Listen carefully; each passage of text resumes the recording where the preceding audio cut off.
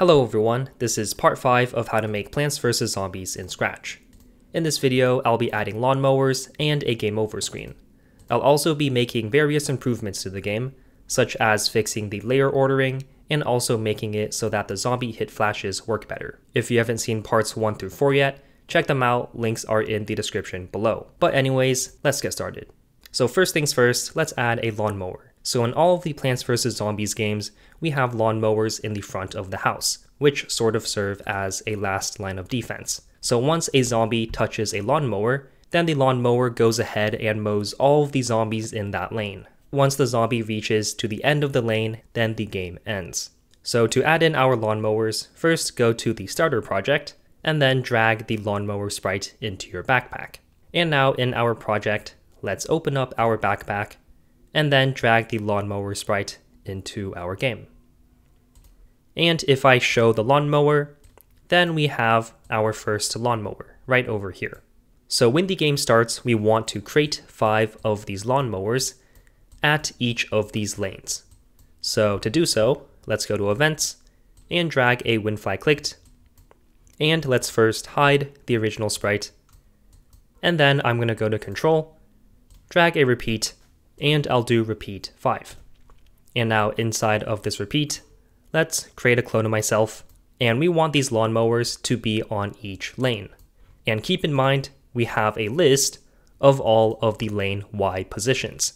So we can just put the lawnmowers on each of these positions. So I'm going to go to motion and drag a go to XY block, drag it before the create clone of myself. And for the X position, let's do something like -238. And for the Y position, let's go to variables and drag an item of block. And we want each lawnmower to have a different lane number. So let's go to variables and create a variable called lane num, and then select for the sprite only and click OK. Now when the flag is clicked, let's first set lane number or lane num to 1. And then at the end of the repeat, let's change lane num by 1. And then let's drag lane num inside of here. And make sure that this is item lane num of lane Y positions. And I'm also going to drag a when I start as a clone. Then I'm going to show the lawnmower clone. Okay, so now if we just try it out, then as you can see, we have 5 lawnmowers. And each of these lawnmowers are in a different position because each lawnmower has a different lane num from 1 to 5. And I might make them go down a bit, so I'll just do item lane num of lane Y positions minus something like 7. Alright, now they should be slightly shifted downwards, just like that. Cool. And now one thing you might notice is that once we click the green flag, the clones aren't spawned in immediately, because as you can see, there is some delay, and you can see each of them appearing one at a time. But we don't want that tiny delay. So instead, we can go to My Blocks and create a new block. I'll just call this something like Initialize. And then make sure to click Run Without Screen Refresh, and then click OK. And now, let's drag all of this inside of Initialize, and drag initialize under the when flag clicked. So now if we try it again, once we click the green flag, then all the lawnmowers spawn all at once, just like that. And you can't see them spawning in.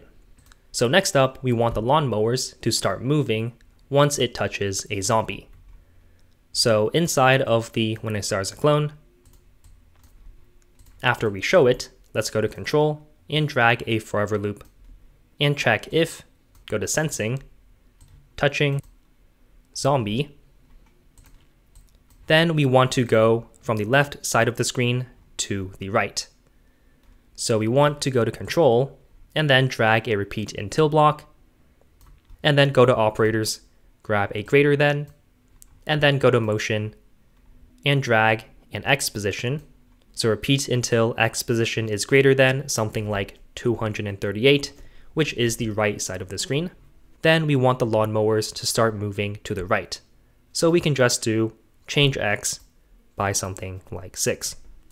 And once the lawnmower reaches the right edge of the screen, let's just delete the clone. So right over here.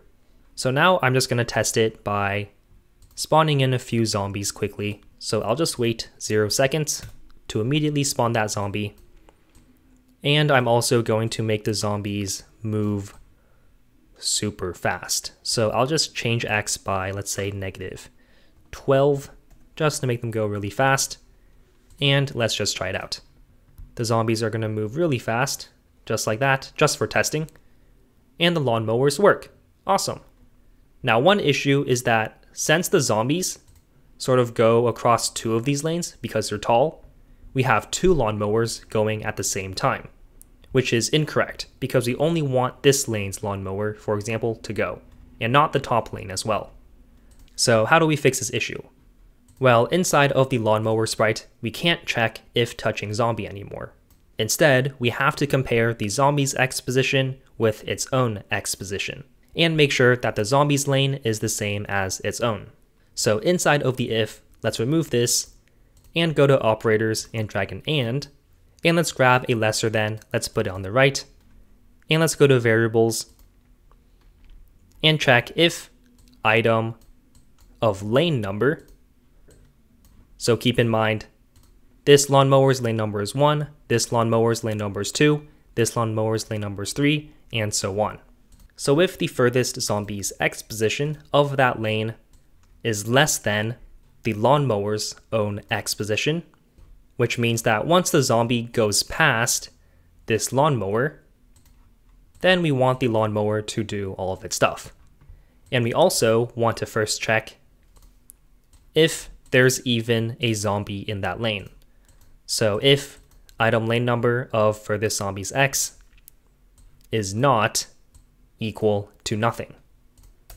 So if there's a zombie in that lane, and that furthest zombie's X position is less than the lawnmower's X position, then that means the lawnmower is touching the zombie, and it's going to go forward. So let's try it out. So once we have these super fast zombies coming in, then the lawnmower moves forward just like that. Awesome. And for some reason, it seems like the lawnmowers are moving. So inside of the zombie sprite, let's make sure to put all of this code under the when flag clicked. So that should fix the problem. All right. And now everything should be fine. Cool. As you can see, just that lane's lawnmower is moving forward. And if you try it again, then no lawnmowers are randomly moving forward. And it looks good. And one thing is that the zombie touching isn't super accurate. So we want it to be a bit more accurate. So inside of the lawnmower, let's make the lawnmower move once the zombie touches it a bit earlier. So we can do X position plus something like 30. And now if we try it again, then the zombie is going to touch over here, and then the lawnmower is going to move forward. So it's a bit more accurate. And if we try this with normal speed zombies, so I'll change these back to our original speed. And now once the zombie approaches a lawnmower, then it moves, just like that. Awesome. Alright, now we want the zombie to disappear once it touches a lawnmower. So inside of the zombie sprite, I'm going to go to my blocks and create a new block, and I'll just call this check for lawnmower. And then click OK. And now inside of here, we want to delete the zombie clone once it touches the lawnmower from its own lane. And now keep in mind, we only want this zombie to be destroyed from this lawnmower. We don't want this lawnmower to touch this zombie and then destroy this zombie. So to make sure that only this lane's lawnmower destroys this zombie, let's go inside of the zombie sprite, and I'm going to go to control, grab an if, and then inside of here, delete this clone. And now I'm going to go to the lawnmower sprite, and then go to variables, and I'm going to create a new list. And I'll call this lawnmower lawnmowers X, and then click OK. Now inside of the when flag clicked, I'm going to delete all of lawnmowers X, and inside of initialize, I am going to add the X position of the lawnmower to lawnmower X and put it inside of here, right after the go to XY block. And now inside of the when I start as a clone, I'm going to grab a replace item of block and replace item of the lane number of lawnmower X with its own X position. And in the end, once the lawnmower reaches the end of the screen, right before it gets deleted, let's replace it with -999. Okay, so now if we just try it out, then right now we have the X position of all of these lawnmowers to be -238, which is their starting position. And once a zombie touches a lawnmower, then that lane's lawnmower will now update just like that as the lawnmower goes forward. And once the lawnmower disappears, then it's going to change to -999. So now let's see this lawnmower. Keep in mind this is for lane 2, so this one. It's moving and the X position is updating just like that. Cool.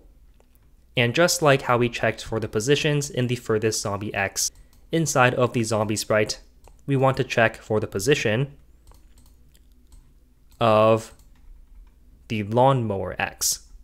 So let's check if item of lawnmower X is greater than the zombie's X position, then we are going to delete the zombie clone. And I'm going to go to operators and grab a minus, and let's do -20 from the zombie's X position, just to make the collision a bit more accurate. And now let's actually use this block. So inside of here, let's check for lawnmower. All right, now let's try it out. Just like that. Cool. Now I'm going to hide the list and let's check it out for these two zombies. So this works with multiple zombies, just like so. Awesome. And if we have tons of zombies on the screen, so I'm gonna wait like maybe 1 second for each zombie spawn, then everything is still gonna work. All right, and once these zombies touch the lawnmower, then all the zombies in that lane are going to disappear, just like that. Cool. Next up, we want the game to be over once a zombie reaches the edge of this screen. So pretty much when there's no lawnmowers in a certain lane, and then the zombie reaches the end, just like that. So to do so, we can simply go to the zombie sprite, and over here, once the zombie reaches the edge of the screen, then let's go to events, and let's broadcast a new message. I'll just say game over, and then click OK. And I'm also going to stop all. Now we want to create a game over screen. So I'm going to go inside of the ready set plant sprite, go to costumes, I'll create a new costume, and I'll just drag a square over here, and I'll just write some text saying game over. And I'm going to improve this screen later on, but for now, I'm just going to have this simple screen just like that. And I'll call this game over screen. And now inside of the code, I'm going to grab a when I receive game over, then I'm going to show switch costume to game over screen, set size to 100%, and also go to front layer. And that should be fine. So let's try it out. So all of the lawnmowers are clearing out the zombies, and now we have no more lawnmowers. And once the zombie reaches the edge, then we show game over. Now one thing I want to change is that I want the zombies to appear on top of this plant selection screen. And also I want the lawnmowers to appear behind the zombies when they run the zombies over. So let's make some changes to our layers. So inside of the plant icon sprite, I am going to set the layer of it to something that is greater than the zombies layer sprite. So right now, the zombies layer is 10. So I'll do a higher number than that. So I'll do something like 12. And then for the sun counter sprite, I'll also set it to 12.